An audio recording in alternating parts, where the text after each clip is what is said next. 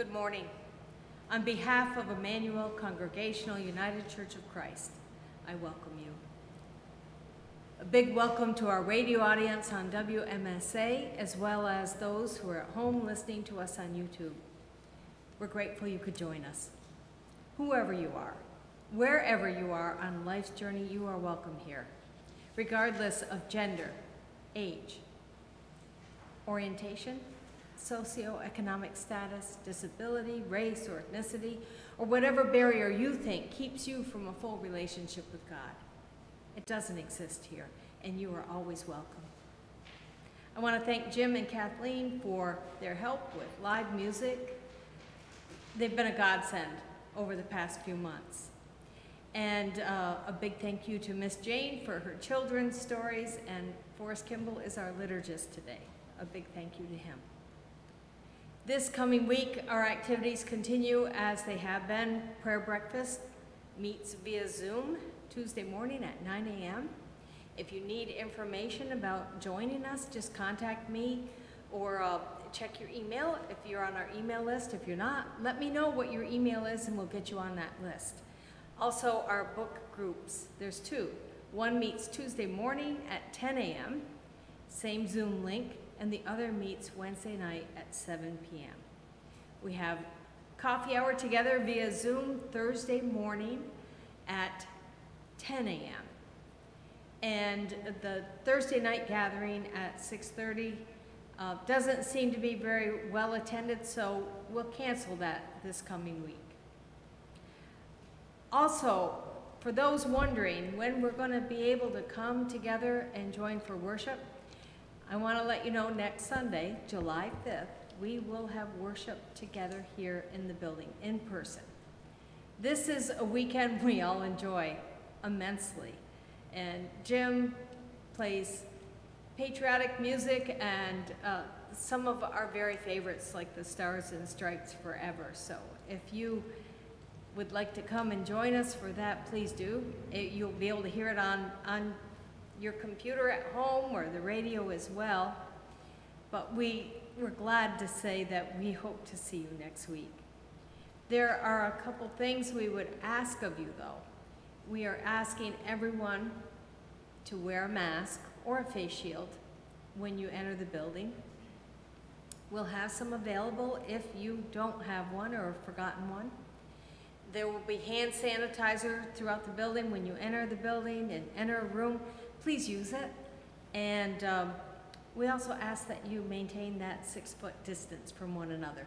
The chairs have all been moved, so you'll be sitting at safe distances, and we're going to try our best to continue to keep everyone safe. If at any time the infection rate rises locally to a place that we're not comfortable with, we will revert back to just online worship. But for the time being, things are looking good in St. Lawrence County, and we're grateful to be able to come together next week. So I'm looking forward to that. I hope you are too. I would invite you now to pause for a moment, quiet your hearts and your minds, just prepare that space to enter into the presence of the risen Christ. God bless.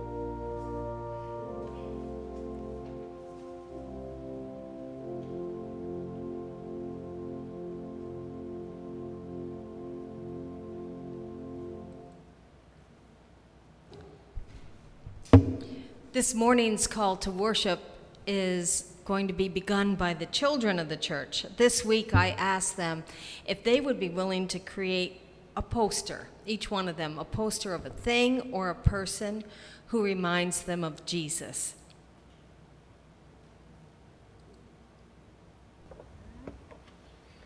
When I see a rainbow, I think of God's promise. When I see nature, I think of Jesus. When I see stars, I think of Jesus. When I see a cross, I think of Jesus. When I think of animals, I see Jesus.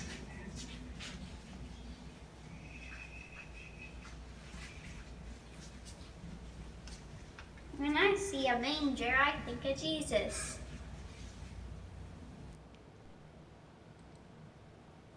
The person that reminds us of God is Grandma Judy because She loves everyone equally.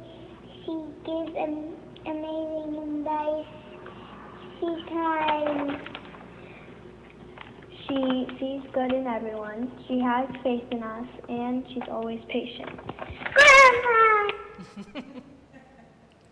And no, I did not put them up to that. Welcome. In the name of God, welcome. God's love stretches wide, ready to embrace all with love. You who are thirsty for the presence of God, welcome. May your thirst be satisfied. You who long for a caring touch, welcome. May you know God's love through the care of this community. In the name of God, welcome to all. Let us drink deeply of God's presence and share this grace with one another. Come, let us worship. Our first hymn of praise is a familiar one to those here at Emmanuel. It's done as a call and response. So I'm going to sing a phrase, Kathleen's going to sing it back, and I invite you to join us in that.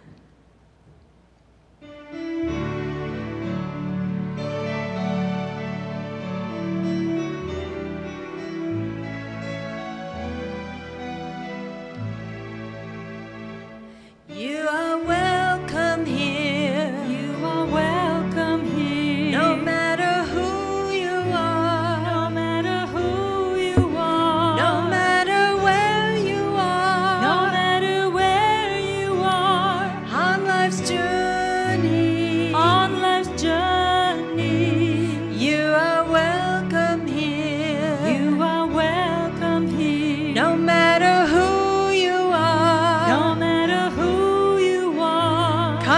join with us. Come and join with us. We're united in the Church of Christ. We're united in the Church of Christ. You are welcome here. You are welcome here. No matter who you are. No matter who you are. No matter where you are. No matter where you are. On life's journey. On life's journey. You are welcome here. You are welcome here. No matter who you are. No matter who you are. Come and join with us. Come and join with us. We're united in the Church of Christ. We're united in the Church of Christ.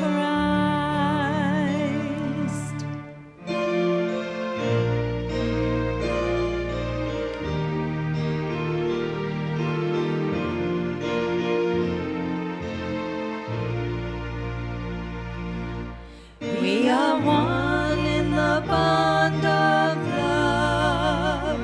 We are one.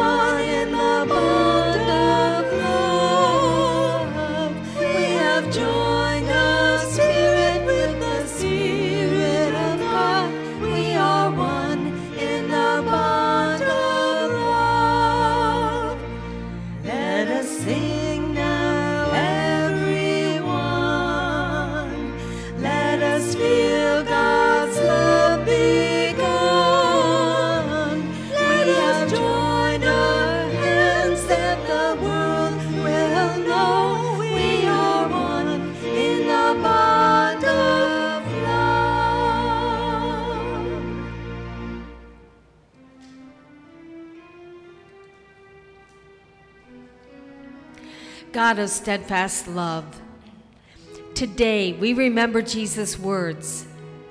Anyone who welcomes you welcomes me, and anyone who welcomes me welcomes the one who sent me. Holy One, inspire us to welcome the outcast as we would welcome you, to do what we can to provide water to the stranger and to trust always that you will be there. Remind us that kindness is brave, but always worthwhile, and that where love is, there you are. Amen.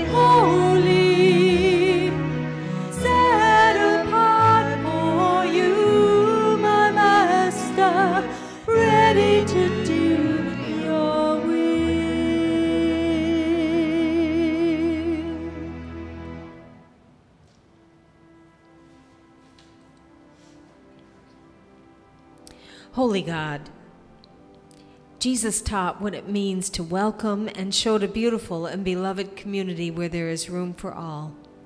For times when we have created our own closed communities, forgive us. For times we have excluded others because of who they are or what they believe, forgive us. For times when we think that our way is a better way than other ways, forgive us. For the times we don't want to find things in common with or love others who are different from us, forgive us. For the times we have become so comfortable in our lives that we don't want to be uncomfortable by welcoming people who are beyond our doors, forgive us. May we extend the welcome we receive through your Spirit, and may we remember that in the holy act of welcoming others, we welcome you. Amen.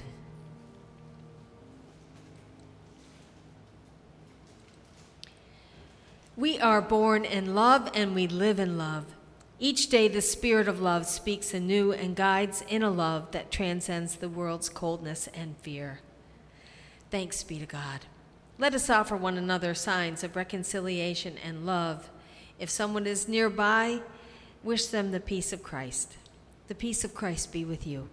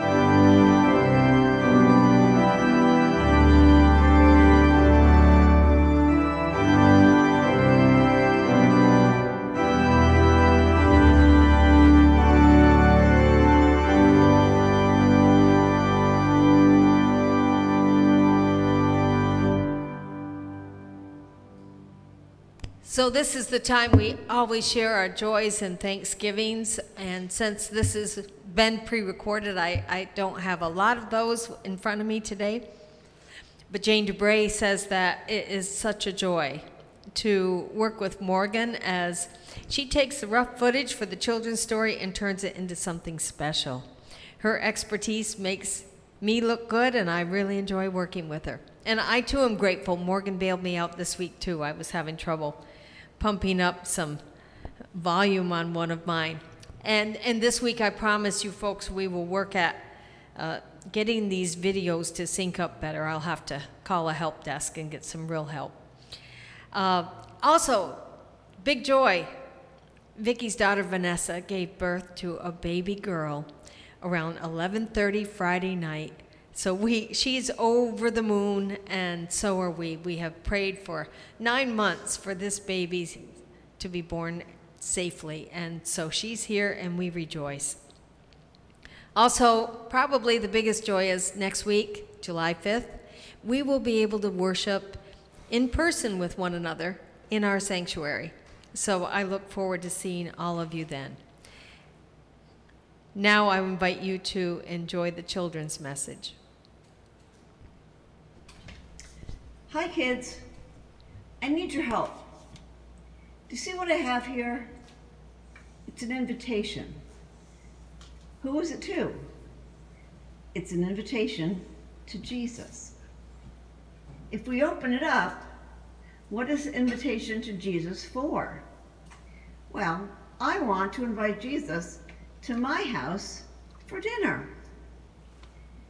How can I get this invitation to Jesus? How would you send an invitation to someone?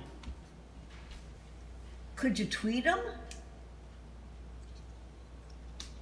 Let's send him a text message. We can send him an email. Everybody has Facebook. Let's leave him a voicemail. We can send him an email, like when we pray. All of those are good ways to try to send a message, but sending a message to heaven will be difficult. I know. I can learn how to send the message from reading my Bible. Matthew chapter 10 says, "Anyone who welcomes you welcomes me, and anyone who welcomes me welcomes the one who sent me," which, by the way, is God. Jesus also says, "Suppose someone gives even a cold cup of water to a little one who follows me. That person will certainly be rewarded." Jesus tells his disciples that whoever invites them is also inviting Jesus. Whoever welcomes the disciples also welcomes him. I could invite a disciple, one of Jesus' friends, to dinner at my house, which would mean that I am also inviting Jesus. What if I invited a pastor friend? Would I be inviting Jesus? Or if I invited a famous NBA player who points to heaven every time he scores, would that be inviting Jesus to dinner? What if I invited one of you? Would I be inviting Jesus? Do you see any of Jesus' friends around here? How many of you are friends of Jesus? Do you think you could invite Jesus to dinner? Yes, you could.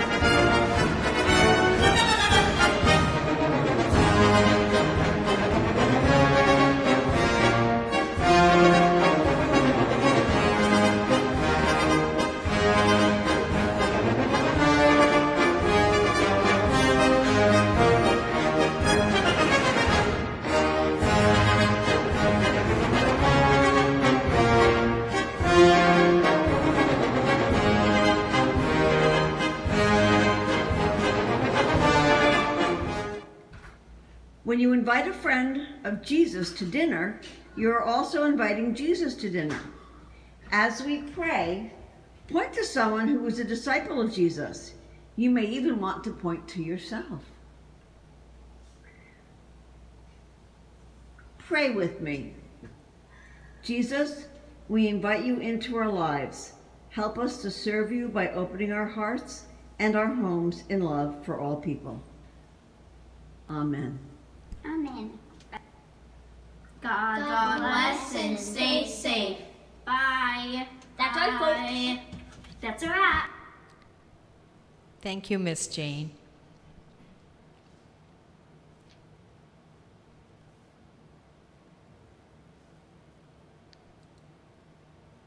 The gospel lesson this morning is from Matthew 10, verses 40 through 42.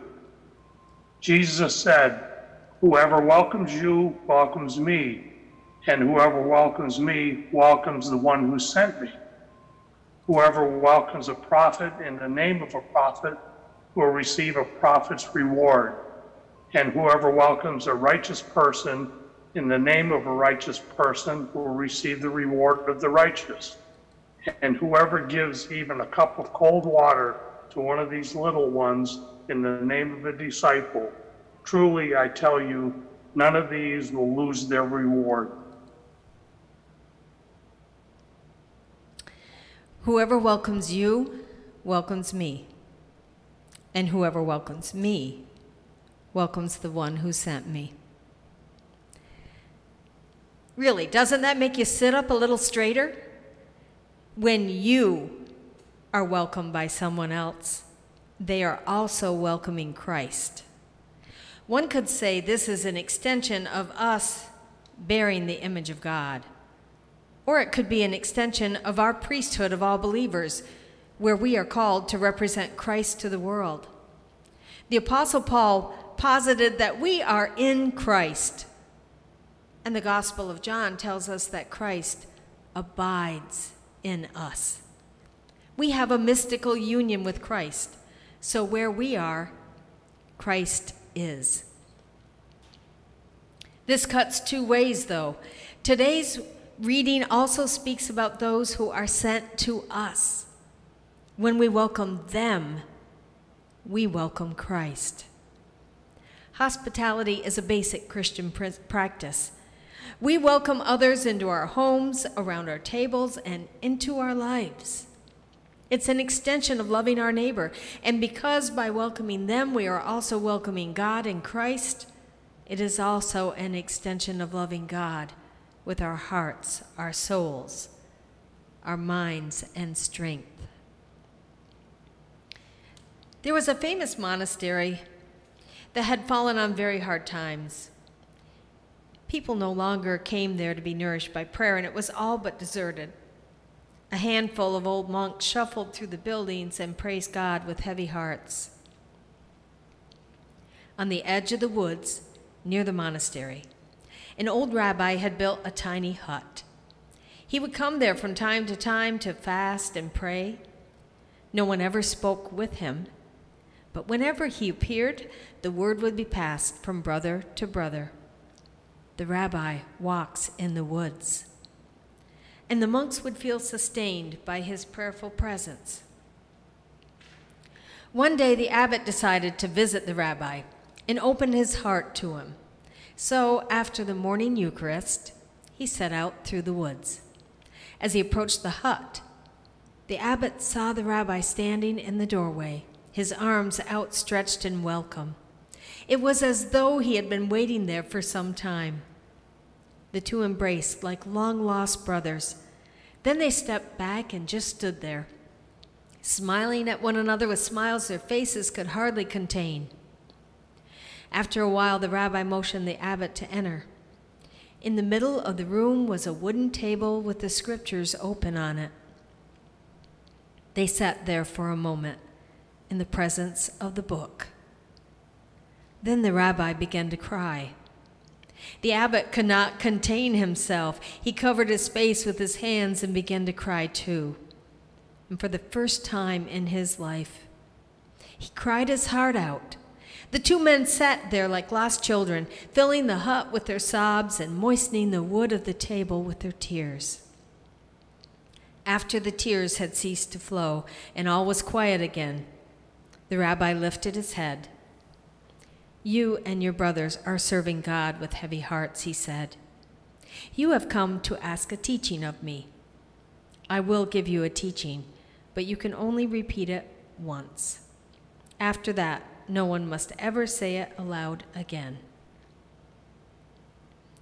The rabbi looked straight at the abbot and said, "The Messiah is among you." For a while, all was silent. Then the rabbi said, "Now you must go." The abbot left without ever looking back. The next morning, the abbot called his monks together. He told them that he had received a teaching from the rabbi who walks in the woods, and that this teaching was never again to be spoken aloud.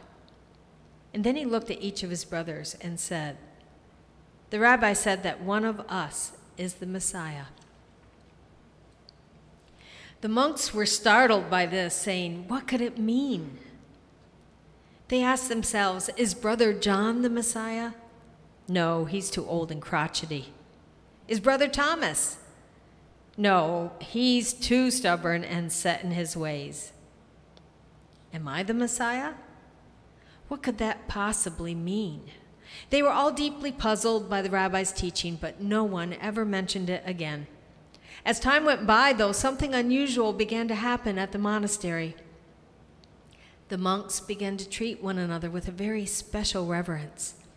There was a gentle, wholehearted quality about them now which was hard to describe, but very easy to notice.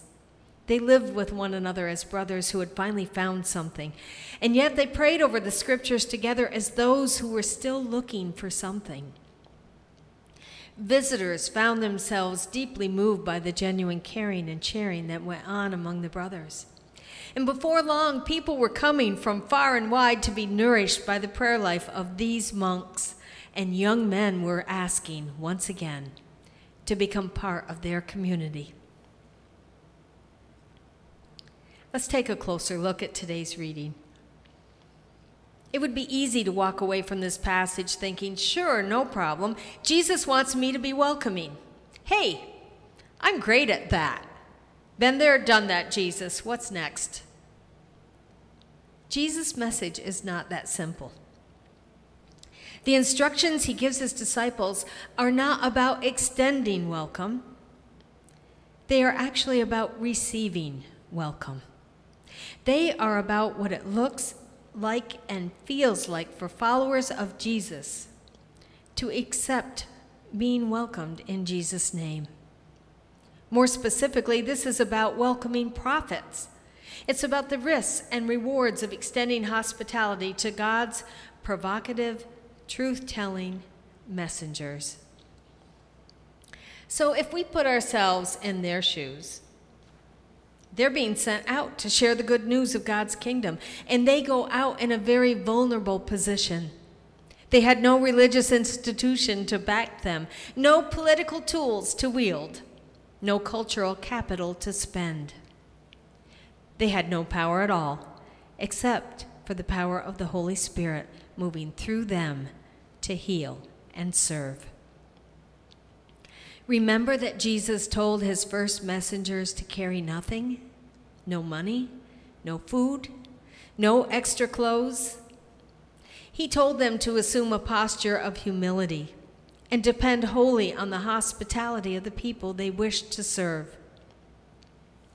Even the simplest, most basic need, like a cup of cold water on a hot day, would have to be met by others. So what does this mean for us who follow him today? Well, it might mean that we need to re-examine our cozy relationship with power and redefine our place in the world that Jesus loves. He wanted Christian witness to flow from humility and vulnerability, not complacency and comfort.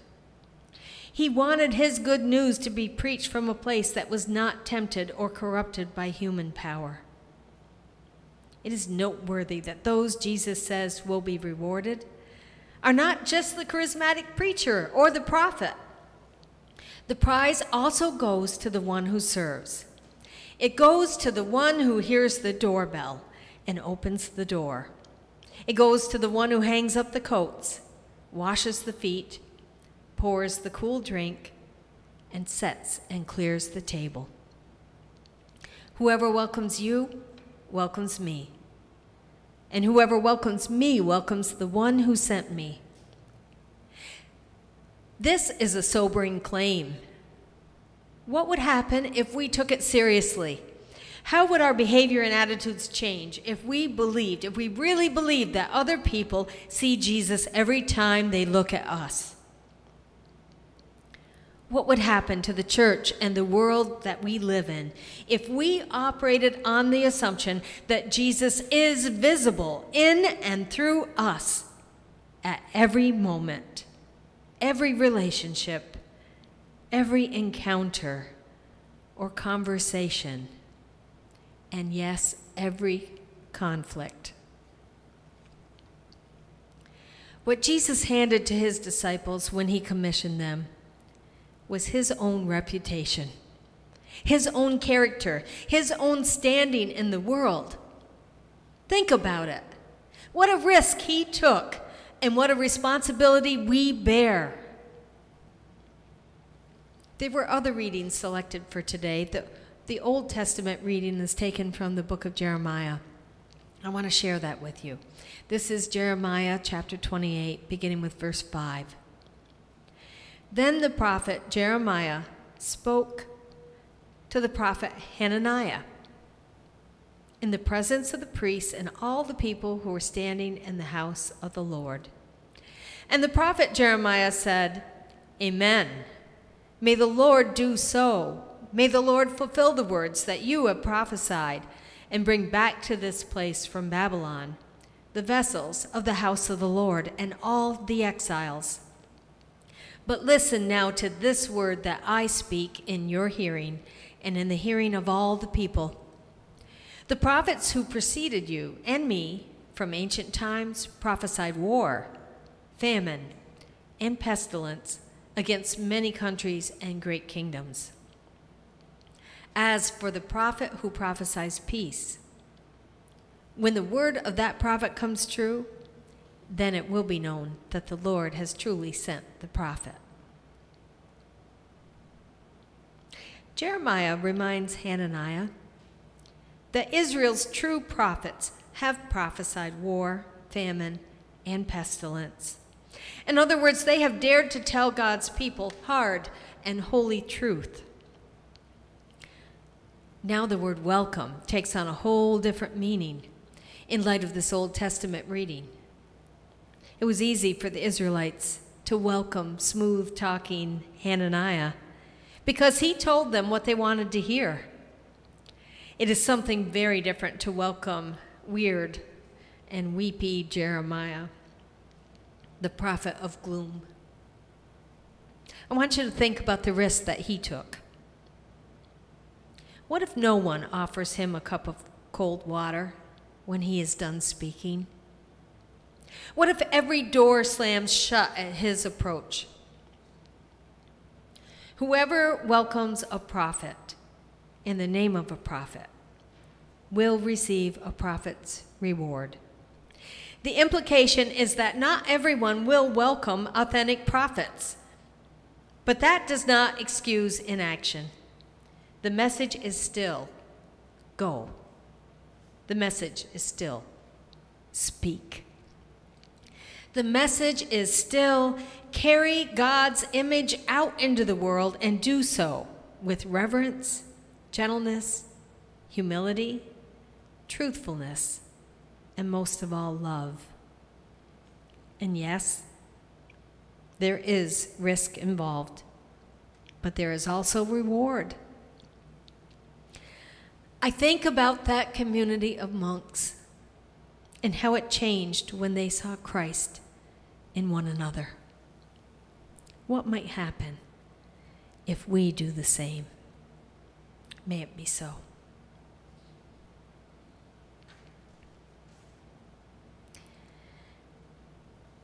This is the time we share our concerns and pray for one another.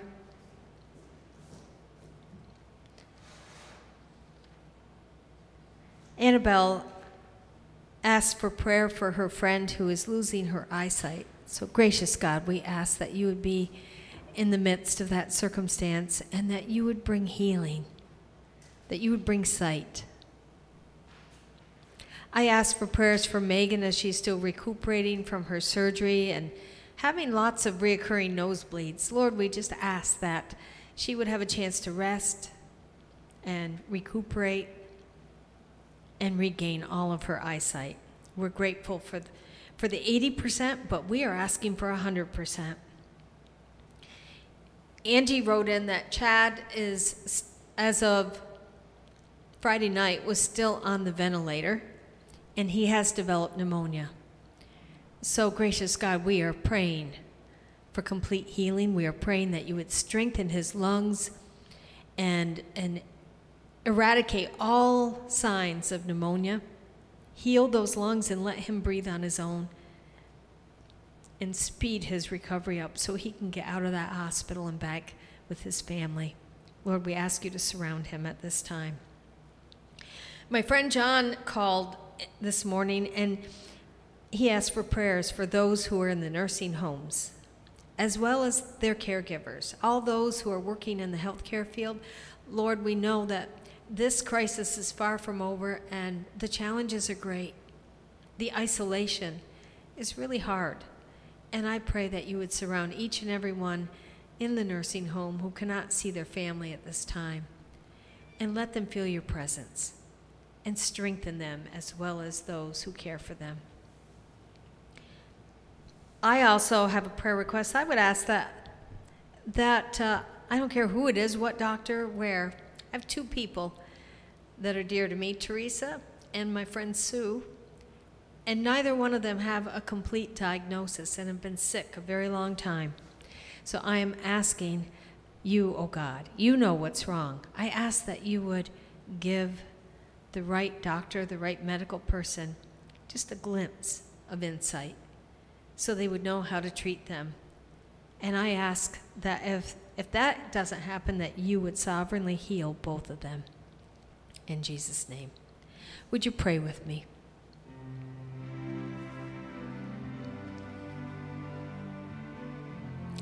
Gracious God, you have not left yourself without a witness in any age or place. Wherever people have walked on this earth, you have taken up residence among them and revealed yourself to them. We thank you, O God, that you did not hide yourself from the people who seem to merit your love. But we're even more grateful for your revelation to those who do not. And you have given us in Jesus not only a summons to love as you love, but an example of both what it means and what it costs. Today we ask that you would remind us of the love of Jesus Christ with which you claimed us as your own, and we claim you as our own. Rekindle in us the oneness we experienced when we accepted your invitation to join you in covenant. And let us go forth today, renewed and empowered, ready to enlarge the circle of your covenant people. Make us quick to greet hesitation with generosity, suspicion with acceptance, anger with gentleness, and defensiveness with friendliness. When people ask us who we are, let us reveal whose we are. The world in which we live suffers for want of many things, but the one thing it needs above all others is the love with which you have loved us, and for which you call us to become channels. So today, give us, O God, the will and the wisdom to heed your summons. It is in the name of Jesus that we pray. Amen.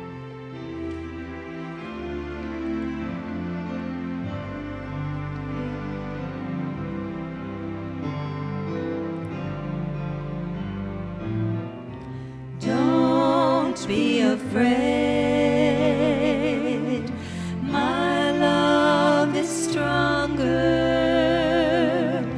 My love is stronger.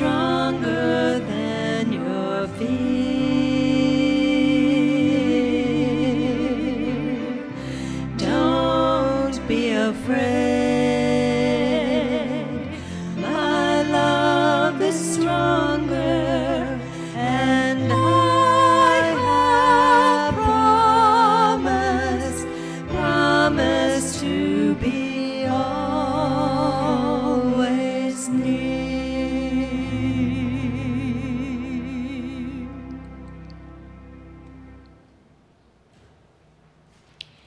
As always, we are grateful for your support. This week, we have received gifts in the mail, gifts given through our website, and those gifts are what make this ministry possible. Those gifts are what has enabled us to increase our bandwidth, and we're looking for increasing our online presence with things like a good quality camera. We've been given a gift to be able to purchase that, and I give thanks to God for that. So let us pray over the gifts we have received, the gifts we are about to receive from each one here. Gracious God, your hospitality has surrounded us and welcomed us, even when we only grudgingly extended hospitality to sisters and brothers who are also your children. May we grow each day in our willingness to be welcoming disciples, not just to those who look like us, talk like us, or think like us. May our offering this morning be received not just in gratitude for your hospitality, but as our way to extend comfort and welcome to those for whom your love is a mystery.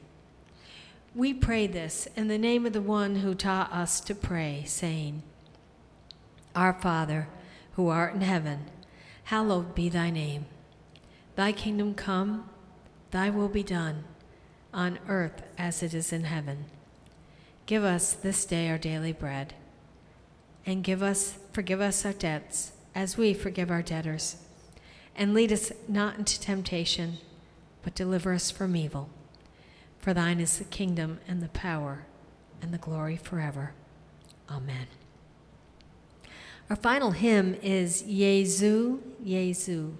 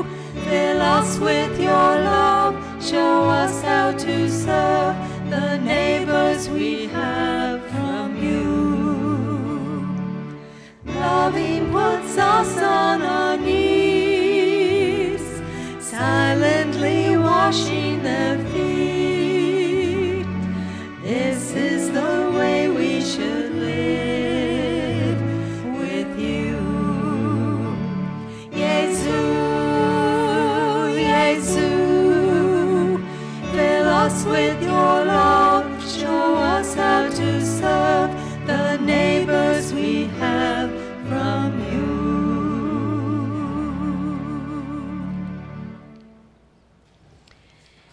I want to share a benediction that we discovered in our book group this week from the book, The Grave Robber. You go nowhere by accident. Wherever you go, God is sending you.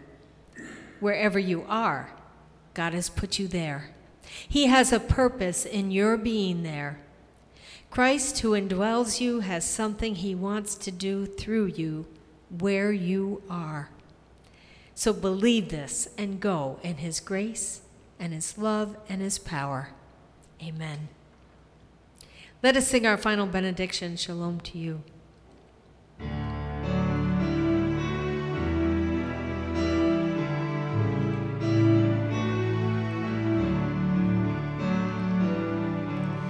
Shalom to you now. Shalom, my friends.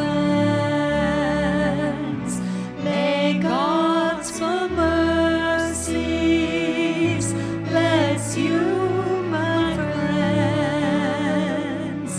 In all your living and through your loving, Christ be your shalom. Christ be your shalom.